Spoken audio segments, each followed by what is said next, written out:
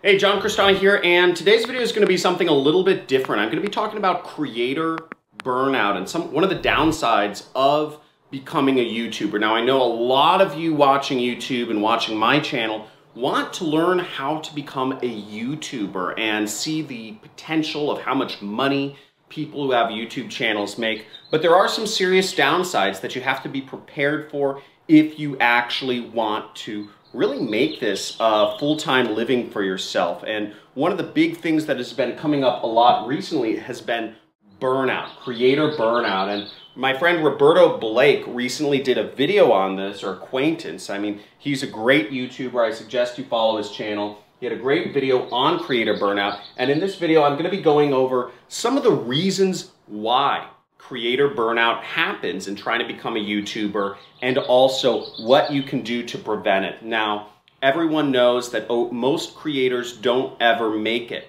and I'm going to be going over the reasons that prevent many people from becoming full-time YouTubers. So, welcome, and watch out. We're going to have a lot of interesting content. Let's get it.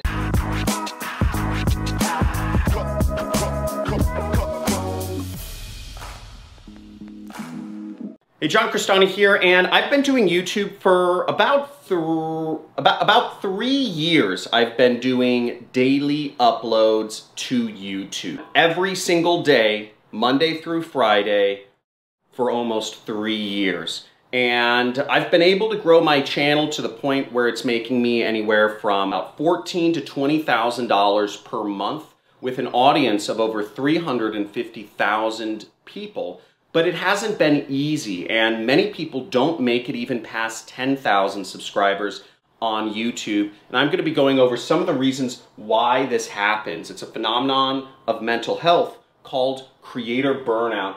And some of the major reasons why this happens is because of it's the YouTube algorithm and how to play with the YouTube algorithm. Now, for me, there have been times in being a YouTuber where it's just been anxiety provoking to create another upload, or, you know, during 3 years to not miss an upload date has just been really difficult. So I've experienced a lot of these things, but I've barreled through. So why does this happen? First off, YouTube has a big preference for regular content. And I'm talking, in order to get boosted by the algorithm, you really need to be uploading at least 3 new videos every single week, consistently, for many months on end. And to be able to do that and not miss an upload date is really difficult for most people from who I've talked to. And it's also difficult for myself because life situations happen, things come up. But the YouTube algorithm doesn't care. The YouTube algorithm doesn't care if your family member's sick, or if your dog has to go to the hospital, or if, you know, your computer's broken, or if your video camera has a bug in it, or your software's whatever, you know, your job, your work schedule gave you extra hours. YouTube algorithm doesn't care. All it wants is regular content. And unfortunately, if you miss an upload date, it's going to, from the best I know, severely hinder your progress in becoming a YouTuber. The other factor is the algorithm, from what I see, prefers a narrow focus of content. Now, from what you've seen on my channel, I talk about just affiliate marketing. Really, I'm just talking about affiliate marketing and ways to get traffic for doing affiliate marketing, and also how to do advertising, but everything's focused around affiliate marketing. Now, with such a narrow focus, you end up repeating yourself day after day, or at least week after week, or month after month, especially if you're doing YouTube for years on end.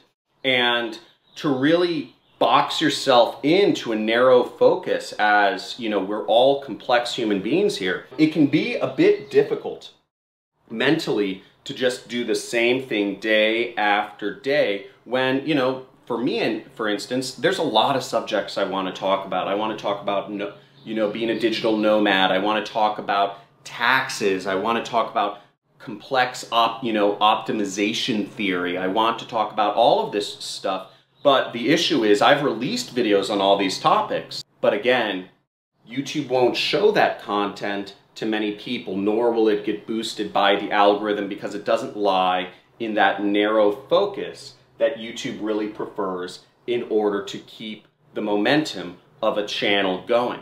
It's kind of unfortunate. I do see people requesting many video topics, but I know that they won't cater to the YouTube algorithm. And this is something you have to keep in mind, is that being a YouTuber can, end up getting towards becoming a little bit of a job, because you really have to stick within your narrow focus if you actually want to make an income off of YouTube, or else your videos aren't really going to get picked up and aren't going to be shown to anyone, and then you're just kind of shooting blanks. The next reason why YouTube can be, creator burnout happens is bullying. So, cyberbullying is a real big problem online. If you're a creator, let me know if you've experienced this. But typically for men, for instance, running business channels, you get a lot of hate. You get a lot of people, I've been called a Jew, I've been called a Nazi, not that anything's bad with that, but I've been called a Nazi, I've been called a Jew Nazi. I've been called every single word in the dictionary. I have those comments automatically filtered out now. But still, to get thousands or hundreds of comments a day, just kind of putting people down can be difficult. For women creators, I see just unbelievable things being said about, they're too fat, too ugly, people making fun of acne, or people making fun of skin conditions, or people making fun of the way others talk, or things people do, or things in the background of their videos and people's lives. So, on both sides of the spectrum, there's just a monster amount of bullying, and to be able to put up with that as a creator, day after day, week after week, month after month for years, can be really wearing on folks, because as humans, we're trained to look at the negative and pay more attention to negative things rather than paying attention to positive things or appreciations, etc. So this can really get wearing on people. I know multiple YouTubers who have gotten out and stopped doing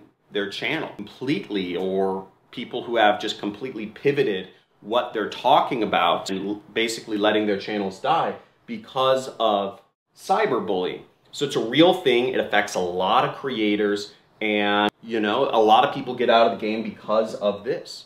So to be a YouTuber, well, we'll talk about how to prevent it in a second. Now, the fourth reason I see is competition. So the bar for how good content is, how well it has to be outlined, how well the editing is, just everything related to content, the competition is just rising. So everything has to get better, and that moving bar for what is acceptable and what will get views on YouTube is constantly just going up. And that having a moving target can be very difficult and anxiety provoking for many people to continually get better. I know I went through this last year around August in 2019. I was looking at the other channels in my niche, which is like Dan Locke, Kevin David, etc. And I saw those channels and I said, oh my gosh, the production quality required for me to get to 1 million subscribers, which had been my goal, I just realized I am going to have to increase my game a lot. Even looking at people like Big Mark, who script out, who have either he does the copywriting or somebody else does, but basically every video is scripted out. Every single sentence, every single word has a script to it. And many other YouTubers do have intense competition, and they have the bar is set very high, especially in competitive niches. Really, all niches are competitive nowadays. I mean, you can find small things here and there, but this is a big factor. And beyond this all there's an uncertainty around what YouTube actually prefers you to do in regards to content. So not knowing what to do to increase your numbers, increase your views, increase your subscribers is also very anxiety provoking, and constantly working with a partner in a relationship where you never have any clue of what they want from you and what you should be doing, what you shouldn't be doing, can be very difficult and anxiety provoking in trying to figure out what sort of new content to put out. And let me know if this all makes sense and if this is helpful, and also let me know if you are a YouTuber, if you've experienced any one of these issues, such as, the anxiety around regular content, narrow focus, bullying, or competition. I'm going to go into some factors of how you can prevent all this stuff in just a second. But let me know what's been the biggest factor affecting you if you are a YouTuber. I'd be interested to hear. Now, what you can do to prevent some of this stuff is, these are some methods I put into action to help tone this down. Now, unfortunately, with bullying, you're gonna have to develop thick skin if you want to be on social media. The more successful you'll get, the more haters you will get, no matter what social media you are on, whether it's Facebook, Instagram, you have a blog, you have a YouTube channel, whatever it is, you're going to get haters. So in order to really make this a living, just develop super thick skin and understand that when people bully you or say things about your, the way you look, or say things about, how you talk or what you do or the things you own, then just remember that they're not saying anything, it's not personal, it's a reflection of how they're feeling inside. Maybe that person is jealous, maybe that person had a bad day, maybe that person had something bad happen in their life, and they are looking to expel that negative energy by putting it on somebody else. I mean, I'm hoping we all know that if you're having a bad day, yelling at somebody else is not going to make your day any better. It may make you feel a little bit better momentarily, but it's not going to change how you go about in life, and it's just not a good way of dealing with your own emotions. Now, the first thing I do to prevent creator burnout is I always have a backlog of content. Well, lately I haven't been, but again, that's my fault. I usually have 1 to 2 months of content that is backlogged so that I never have to worry about missing an upload date, or I never have to have anxiety about producing my next videos because I have such a backlog of content. That's really helpful, okay? The second thing is that get assistance, okay?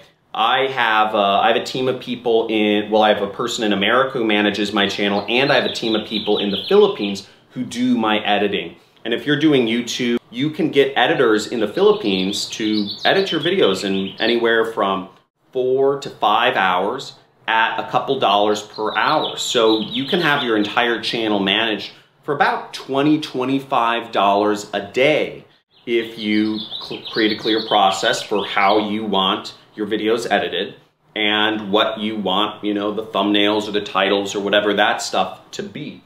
So getting assistance, once you start reaching that level where you can afford $20 to $25 per video, can be very helpful in helping take a lot of the work off your hands and make you more efficient in doing what you do best for YouTube, which is usually being on camera or shooting videos. And the third thing is having a clear process. Now for me, I know it takes me about 2 to 2.5 hours per video in terms of outlining it, in terms of coming up with the idea, outlining my talking points, setting up the slides or setting up the websites that I'm going to be discussing, and then actually performing the video, uploading the video, and sharing that with my editing team.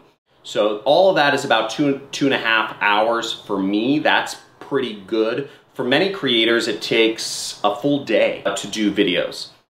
So that's something to keep note of. And if you have an understanding of how long it takes you to do videos, then it makes everything just a lot easier because you have a consistent workflow and process. So I hope you enjoyed this video. Let me know if this was helpful in understanding the downsides of going into some of these business models that I talk about in the comments below. And let me know if you'd like me to talk more about the downsides of different business models, such as the downsides of e-commerce, the downsides of Amazon FBA, the downsides of affiliate marketing, or the downsides of other entrepreneurial type activities, because all of these businesses, they come with their own issues. For instance, some people just don't have thick skin. Yet, I hear so many people want to be YouTubers. You're not going to work out if you don't have thick skin as a YouTuber, because you're going to have to deal with hate and comments as you get into success. So every business model has its downsides. You need to be prepared for them. And let me know in the comments below if you'd like more description about those. Thank you for watching. Looking forward to seeing you in my future videos, and make sure to hit the like button subscribe, and leave a comment. Have a good day.